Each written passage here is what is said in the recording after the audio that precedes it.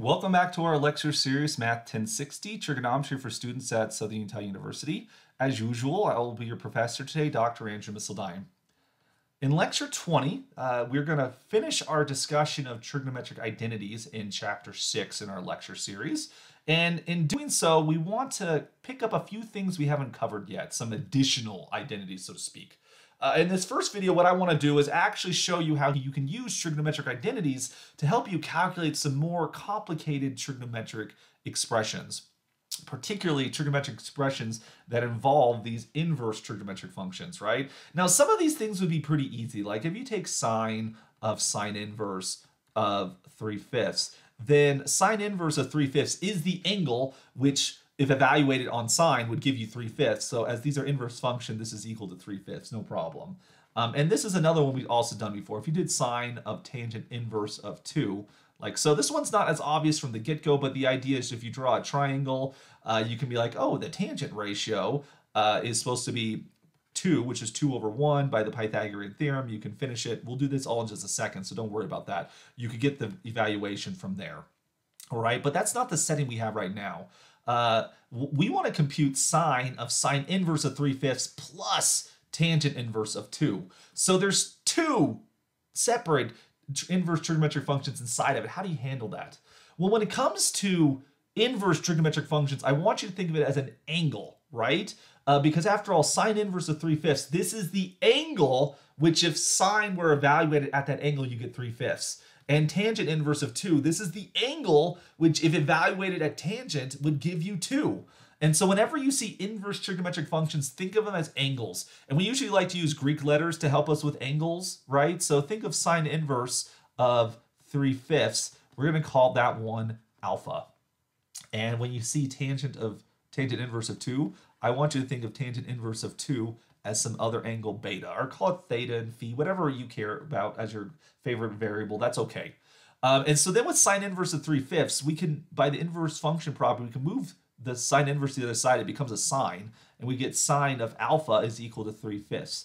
And with this statement in hand, we can then draw ourselves a right triangle, a diagram that we can complete to help us compute any of the trigonometric ratios. So this is the triangle associated to angle alpha, like so, for which sine of alpha is equal to 3/5. So we see that opposite is 3, hypotenuse is 5, and so by the Pythagorean relationship, the adjacent side would be 4. So with that in mind, we can compute any angle with respect to alpha.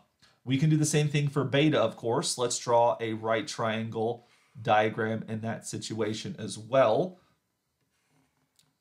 like so. And so then let's label it. So this is the angle with respect to beta. What we've then discovered about beta so far, let me move this down a little bit. What we've learned about beta so far is that its tangent ratio, tangent of beta, is equal to 2, or better yet, 2 over 1. So we get opposite over adjacent is 2 and 1.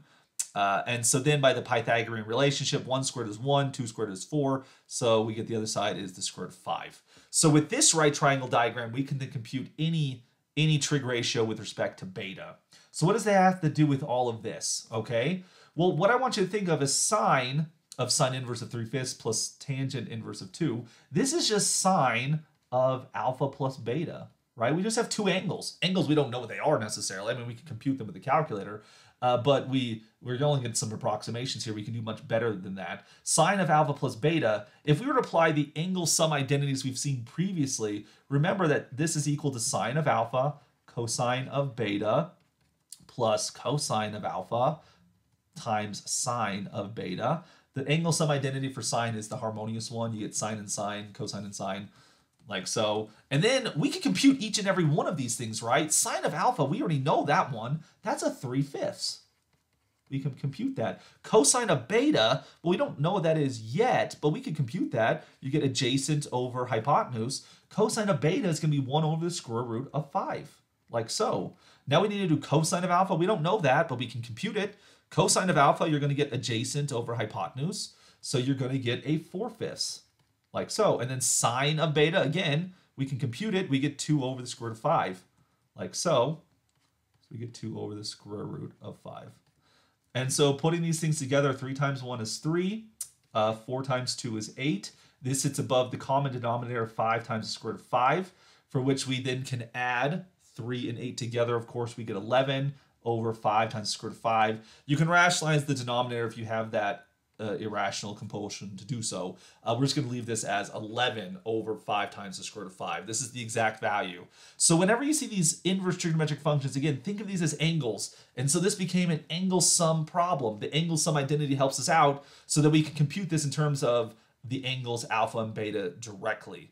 And so these right triangle diagrams also save the day when you have these inverse trigonometric functions. So that's what you want to think of. When you have inverse trigonometric functions, think of it as angles and use right triangles to help you compute the other trig ratios. Let's do another example of this before we end this video. Let's do sine of 2 times tangent inverse of x. Can we come up with an algebraic formula that doesn't involve trigonometry here whatsoever? So you'll notice here that if this was just sine of tangent inverse of x, this would be very similar to what we just did a moment ago, without all of the extra identities though. But this is not sine of tangent of inverse of x, this is sine of 2 tangent. And so the double angle identity has to come into play here. So let's do what we did before. Let's take theta to equal tangent inverse of x. Whenever you see a inverse trig function, think of it as an angle. So this tells us that tangent of theta is equal to x, or better yet, x over 1. Thinking of the associated right triangle, we draw that picture right here. This is our right triangle for theta. So mark it up. We get theta, right angle right there. And so tangent will be x over 1. The hypotenuse will be the square root of 1 plus x squared by the Pythagorean equation. And so now we're ready to go. So we have to compute sine of 2 tangent inverse of x, but tangent inverse of x is just theta here, right? So you get sine of 2 theta. In which case, this makes me think of the double angle identity for sine. So we're going to get 2 sine of theta times cosine of theta.